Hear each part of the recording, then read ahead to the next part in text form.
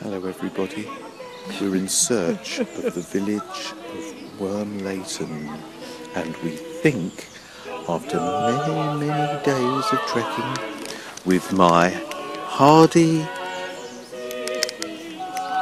Ordnance Survey map, that we might just have found it in the distance.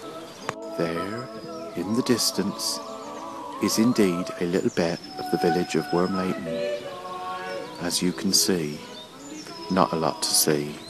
And over here, you can see in the distance the church, which we might well go and explore a bit later after we've had a walk around the countryside. Now look at this beautiful countryside just around Wormleighton. All the cottages. Stunning.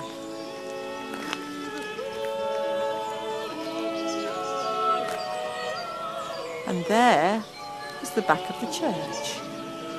And there is Ged looking for Wormleighton that we have just discovered and found. Hello everyone.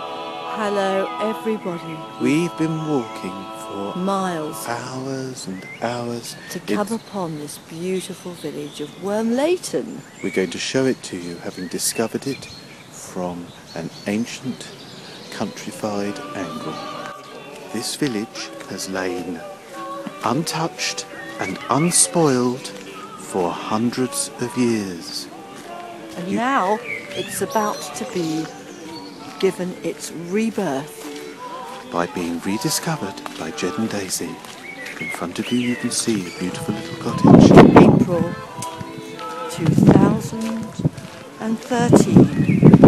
Thatched cottages to the right, and soon you will see in the distance a beautiful old church dating back to the 12th century, and even some of the stonework that you see is the original 14th century stonework.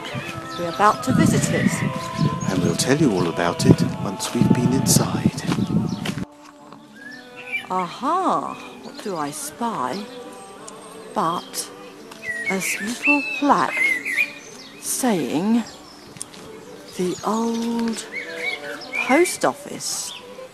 Now, that probably was where the post office was many years ago.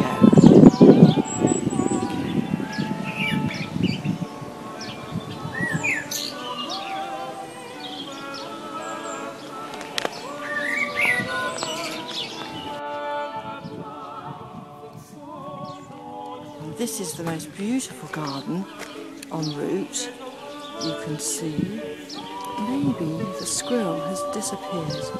There are birdies and all sorts. I can't zoom in, I won't be able to show you. But it is splendid, isn't it? There we are. You can see it. It's a typical little cottage in Wormleighton. And here we go round the front, and we can see all this amazing thatch off the roof. And you don't see this very much anymore. Look how absolutely beautiful it is. And onward we go to the church, which is just opposite. And here it is. So we're about to enter it. Here we are, approaching Wormleighton Church. Let's go over the gate. There we are. Say bye-bye to the post office and the beautiful thatched house we've just seen. The Ged lad is. There we are. There we are.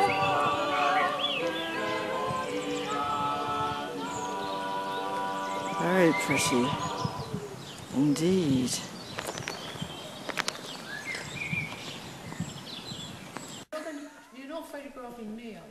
I'm actually going to ask you your name because this is.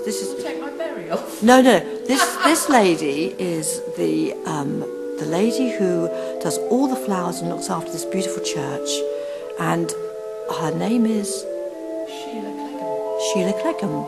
So we've come to ask her lots of questions about Wormleighton, and Ian has been looking at a very interesting book which will give us a little bit of research on it that she has recommended. We might buy it, and we're going to now have a little look around this amazing church that's very old, which dates back to 14th century, with these arches and stained glass windows. This is a magnificent stained glass window, if I can get it in perspective, because the light's shining through now. It's a rather nice day here. Yes, I think we can see that. It's absolutely beautiful. And then we've got one to the right, as the light streams through.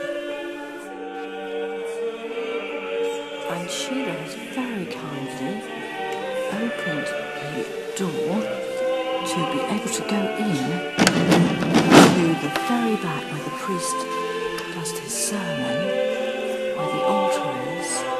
And look, it's a very small church. You can see here you would have just a few people in it, and the stained glass windows at the top, and then where the priest would stand here.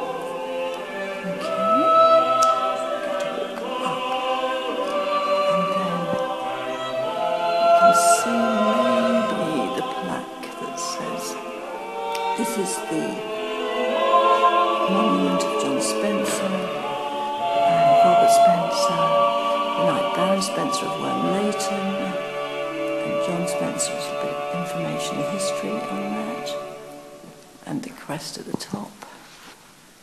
Okay. Now we've left Sheila of the parish church, and we're walking away from the church and up the hill, and we can see in the distance the manor. Old gatehouse, really, isn't it? Manor house, part of it. Of Wormleighton Manor. And Spencer families, who now own this whole property and area. But it's splendiferous.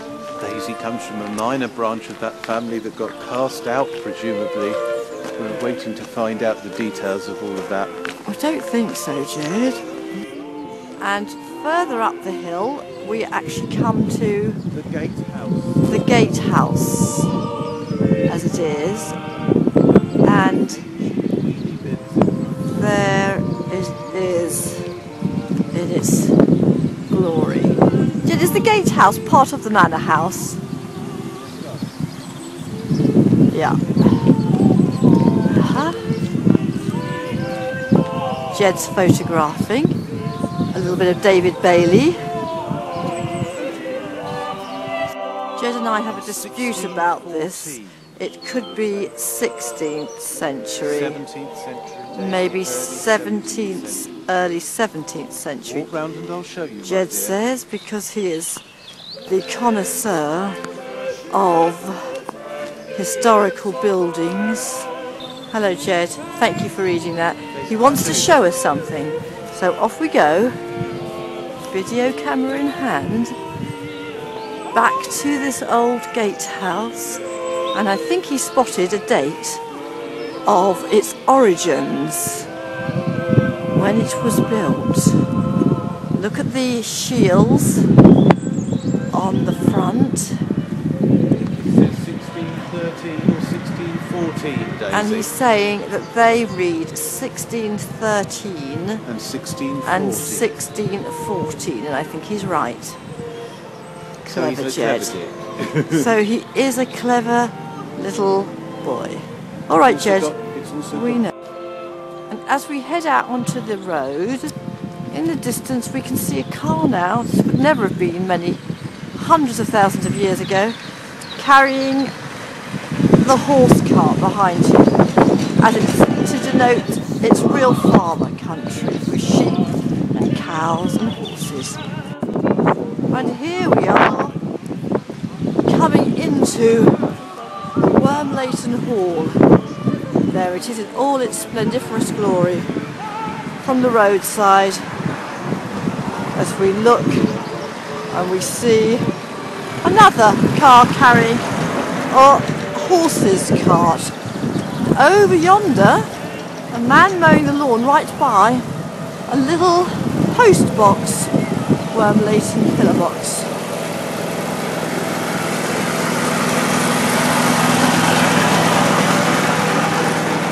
Better get over quickly. I don't want to be shut down by a big fat lorry. We have,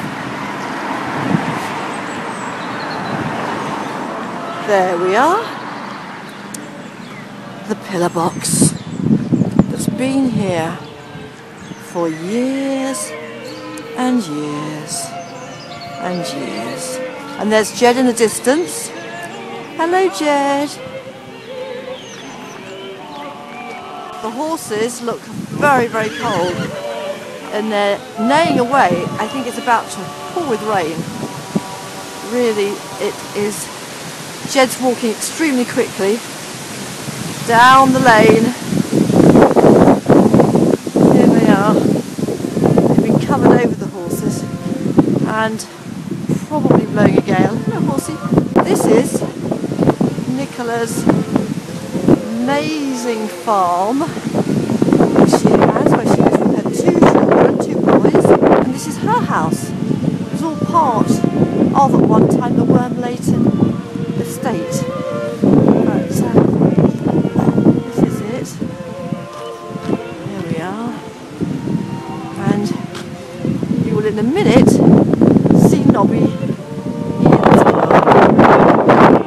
Get to the house before wind blows my camera out, and it's part of the stable areas that Nicola has now, and you might go to point to point. Oh, that's the horses. Later on to see the farm jump.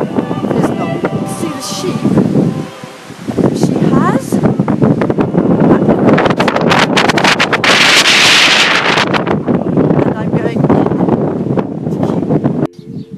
We have done this most magnificent walk. We've come right through all the farmers' fields to Lino's restaurant that we're going to see in a minute. And here ahead, if I can just get the signpost that says Wormleighton, 2.5 miles. There we are. And that one says Priors Marsden. And look at this farming land. And Ged lad has brought us back to where we left the car last night because we had a wonderful dinner. Butcher's Arms. And here we are. Ged has done a fantastic job. We are picking up Nobby. Well done, Ged. Very happy to be here. We've walked. Priors Hardwick. Yes. Priors Hardwick. Nobby stayed the night here. We hope he's going to start. He will do. Ged has done a... Because his bonnet was open all night. Oh no. Here's the sign saying Wormleighton and Beddington and Wormleighton Compton. is spelt wrong on that road sign. Wormleighton. There's a gap. Yeah. That's wrong, that is.